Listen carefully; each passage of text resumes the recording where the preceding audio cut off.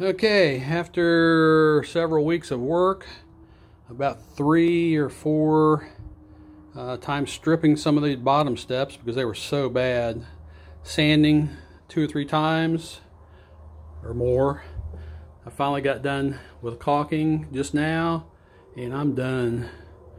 This project, we wanted to start this about 5 years ago, but we just put it off, and I know why now. It was a lot of work. This is these steps are 56 years old. They've had carpet on them. They turned out pretty good. They're oak. We put a semi-gloss on them, and you can kind of see those still where the